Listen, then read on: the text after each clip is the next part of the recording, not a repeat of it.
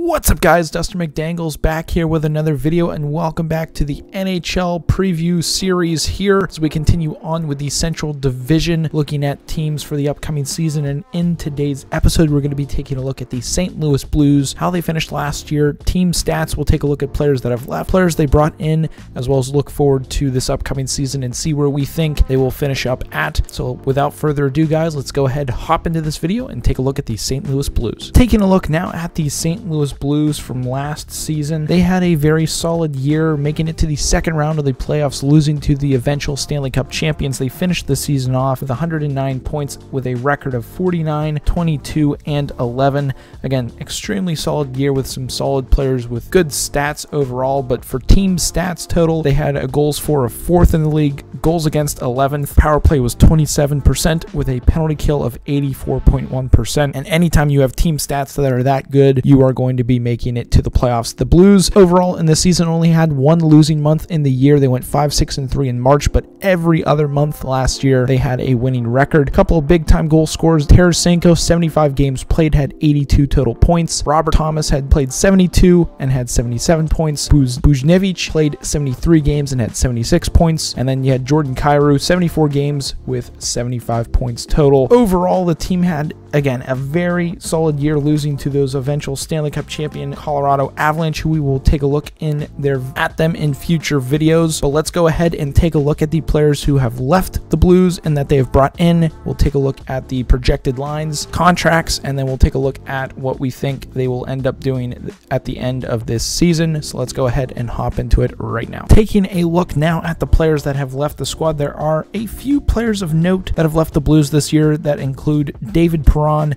and Ville Husso. They have gone to the Detroit Red Wings. Dakota Joshua and Charlie Lindgren have also left the squad, and that's actually those are the only players that have left the Blues. And the players that they've brought in, a solid list of players. Noel Acciari they've brought in, as well as Josh Levo, Thomas Greiss, and Martin Fekir they've brought in to the squad, which again I'd say bolsters or sort of keeps their lineup where it was at last year, as we now take a look at their projected lines. And again, they are very solid, 3 lines deep, which again leads me to believe that they will have another solid season this upcoming season. Buchnevich, Thomas, and Tarasenko projected top line, very solid right there. Second line, you've got Saad, O'Reilly, and Kyrou.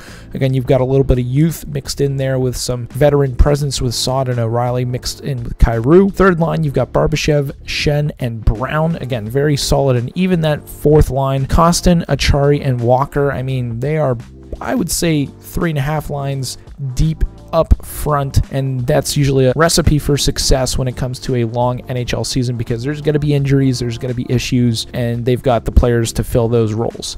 On the back end, they've got Krug and Falk projected on the top pair. You've got Scandella and Parenko on the second pair of the, and then you've got Leddy and Bortuzzo. Again, you can mix and match some players in there. Scandella maybe for Leddy, or Falk with Scandella, or you can mix and match whoever you want on those lines. But again, 3 solid pairs deep when it comes to the back end. And in between the pipes, you've got Jordan Bennington, who, question marks out there. He didn't play as much last year as you would think he would, as they had Husso in net, but who knows, he did win them a Stanley Cup, and I'm sure he could do so if he is the top guy with a backup of Thomas Greiss, who, again, he's a competent backup. He's nothing too crazy, but he will get the job done when he is put in between the pipes. Taking a look now at their cap room, when it comes to contracts, who's going to be up. They've got pretty much 0 cap space after everything, and overall they've got a lot of contracts they need to get done. You've got Tarasenko and O'Reilly, who are on unrestricted free agent deals, so this,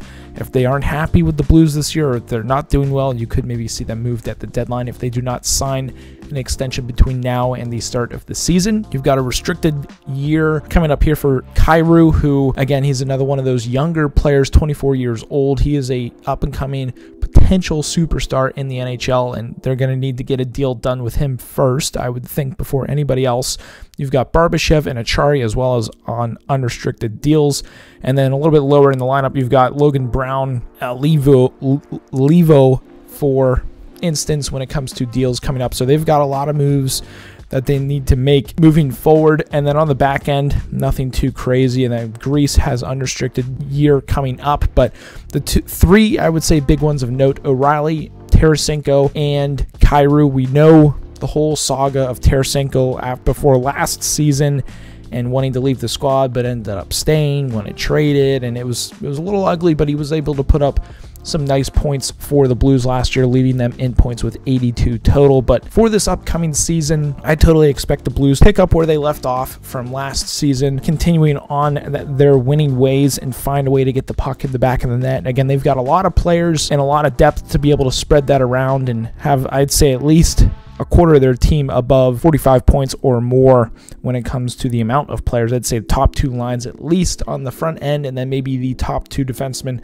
on the back end to be above 45 to 50 points. What I think their biggest question mark is maybe the 4th line forwards, and really their biggest question mark moving into this year is their goaltending. Will Bennington and Grease be enough to keep them where they want to be with a lot of contracts expiring next season? I expect Tarasenko, Buchnevich, Thomas, Kyrou, O'Reilly, Saad, Krug, Falk. I expect all of those guys to have big years. As long as they can stay healthy, we can expect them in the hunt for the division. I know they're going to have to battle the likes of Minnesota and the Colorado Avalanche, but you can at least expect them in there for a wild card, I'd say, as long as they stay healthy. So we'll have to wait and see if they can get back to where they were. I expect them to have similar win mark, 48 to 52 games won, around that 105 to 110, 112 point range. We'll see them in the playoffs next year, and I'm sure that first round matchup within the division will be super exciting, whether that's against the Wild, Avalanche, or somebody else. But let me know what you guys think down below in the comments. Who's going to be the biggest performer this year? Who's going to be the biggest disappointment? I want to hear from the St. Louis Blues fans out there. Drop comments down below, and we will chit-chat and continue on as we get closer to the NHL season. If you guys have made it this far in the video, be sure to hit that subscribe button. You guys have been awesome as of late, supporting the channel, supporting the videos, and I really do appreciate it. But that's going to be it for today's episode.